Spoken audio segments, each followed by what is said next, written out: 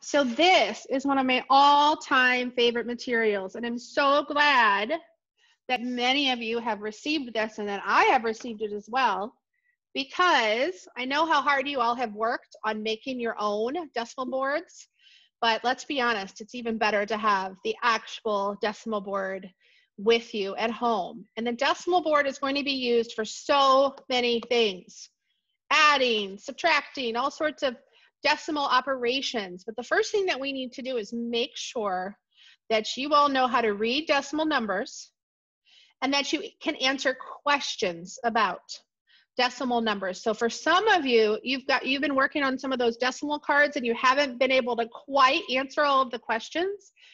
Having the board is really going to help you. Arush, I would love to see your face. I can just see your hair. There you go. Nice. Okay, so I'm going to go ahead and share my screen, and we're going to take a look at my decimal board. Can you guys see that? Yes? Yeah. Okay, shoot, I don't have my King George crown, but what do we have here in the middle that is really the ruler of all, and the middle and the most important, Michelle? The unit, yes, the unit, which can be the king or the queen of the entire decimal hierarchy. And if you want at home, you could make a little crown. I talked to some of you about it. You could make a little crown to put at the top of your unit there.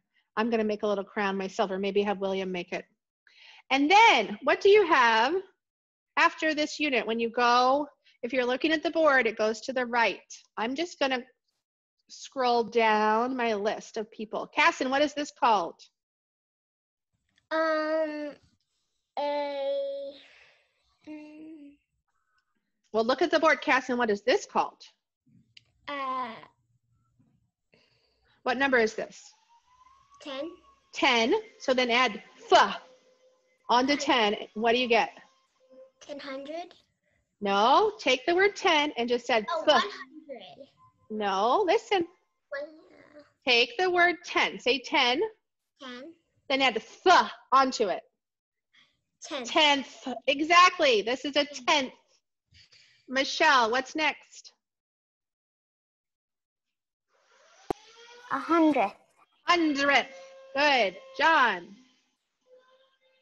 1000th. 1000th. I'm so glad you all aren't here with me in person, because I would be spitting all over you. Locke, what's next? 10,000th. 10,000th. Yes. Wyatt, what's next?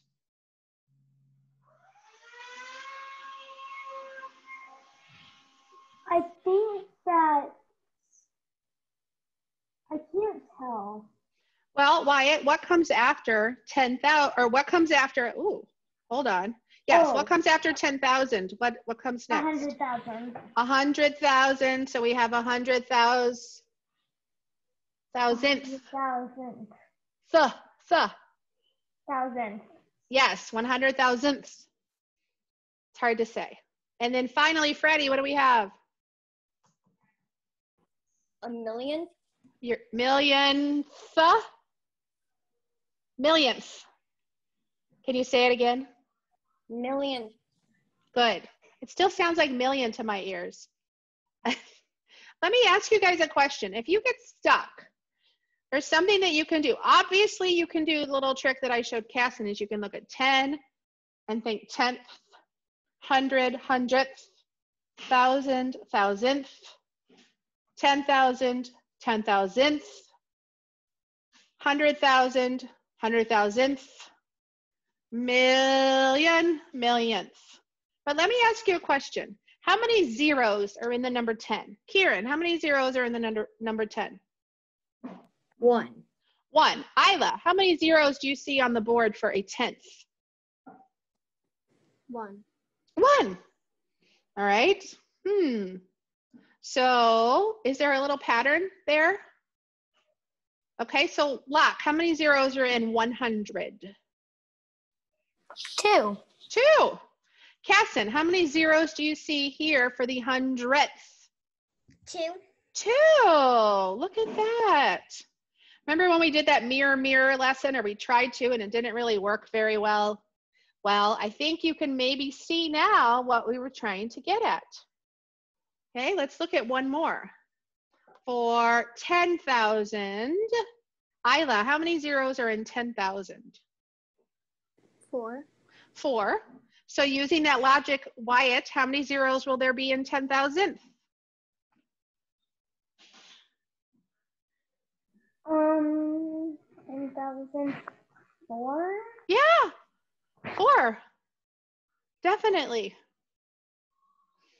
Okay, so one of the first things that you all might want to do, if you haven't done this yet with the other boards that you made, is you might want to write out all those words and label them.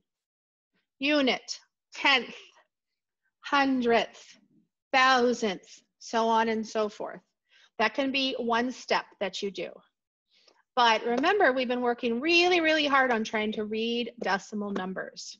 So that's what I want us to look at also today. So I'm going to go back and share my screen, and we're going to look at this board. And remember, I told you you got this awesome box filled with cubes in it. Yes, and the cubes correspond to the numbers on the board. The cubes correspond to the numbers on the board. And what do you notice about the colors on the board as you get smaller? Because a millionth is certainly smaller than a unit. What do you notice, Elia? That the color lightens up. It lightens up. And what happens as it gets bigger? Locke. As it gets larger. As it gets larger, it gets darker. You're exactly right. All right, so you're going to be able to see that with the cubes that you have as well, with the cubes that you have in your box. So in your box, this is hard for me to do. In your box, all the way on the right, you have a millionth, okay? And you can put it there in the column. You have a 100,000th.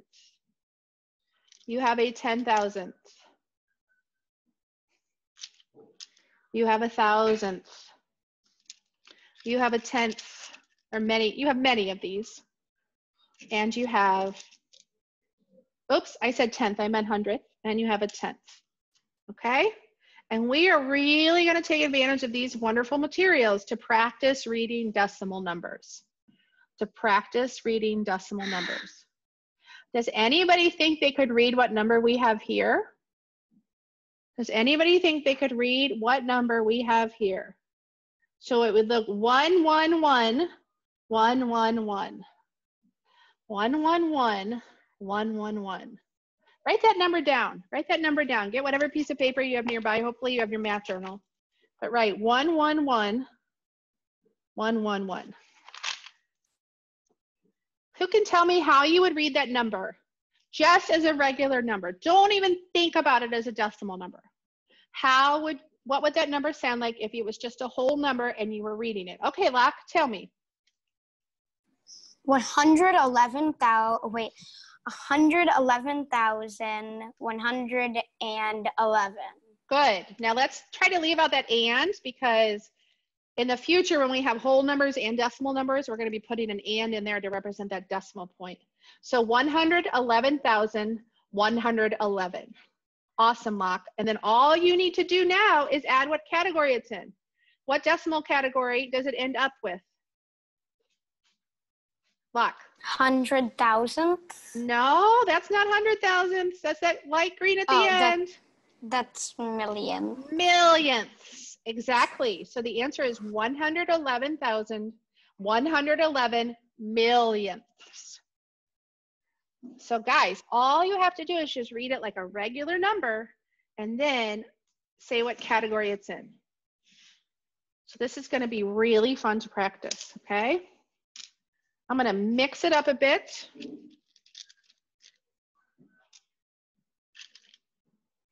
All right, who thinks they want to try that one?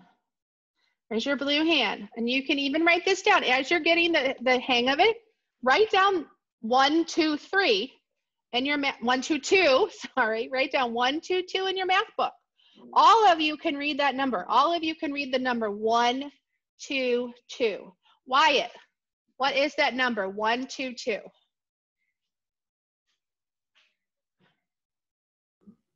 122,000. You're right. Oh, you got the whole thing. 122,000.